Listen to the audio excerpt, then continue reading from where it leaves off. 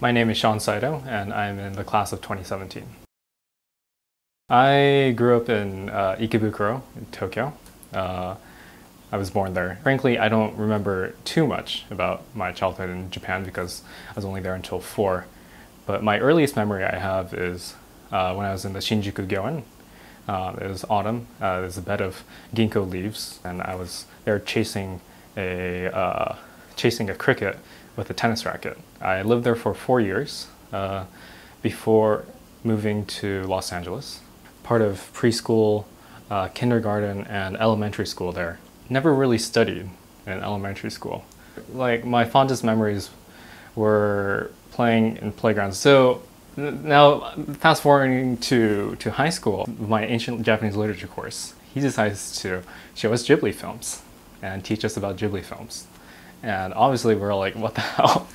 I mean, I know we don't have to study for this big exam, but this is not what you would expect. So we spent 3 semesters looking at 3 different films: Totoro, Ponyo, and Spirited Away. The way it goes is we just spend a whole semester watching the film once. Every 5 or 10 seconds, he would pause the film and be like, this is a symbol for that, this is a symbol for that, this is actually an allusion to this poem. Yeah, and it was quite mind-blowing because, you know, all of us, we've all watched Totoro, we've all watched these films, but this is the first time that it was revealed in such a way. When I was in America, I was seen as the Japanese guy. And then when I was in Japan, when I came back to Japan for high school, everyone was like, yeah, Sean, you're the foreigner. Your English is too good to be Japanese. I had a slight existential crisis, I guess. Upon coming here, I realized that I'm probably more Japanese than American in the end. Yeah, because it's just not only am I born there, I feel I resonate more with Japanese culture than with American culture. After graduating high school, I looked back and I felt that, yeah, Model UN, debate, really not the things I wanted to do, continue to do in college. I started programming when I came to college, and prior to that, I knew nothing about computers, really. It's really hard to explain why coding was right for me. The internet at my house was down, and you know, you do the usual things. You unplug cables and you turn things on and off, and you try to move the modem or the router everywhere, and nothing was working.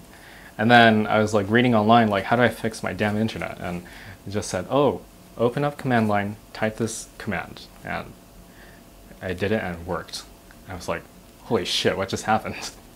And I think that's the very first time I interacted with programming. I used to do music. I did the clarinet until high school. I really liked the clarinet. Just the thing about the clarinet is that it sounds really nice individually, but once you put it in an orchestra, then you cease to hear it unless it has a solo part. And there's this little subtle you have this subtle lamentation for the clarinet once it becomes drowned out by the violins.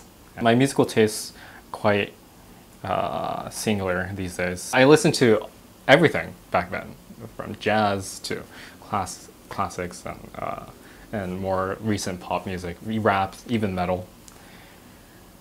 But now I only listen to 90s Japanese pop. I have no idea, but it's so good.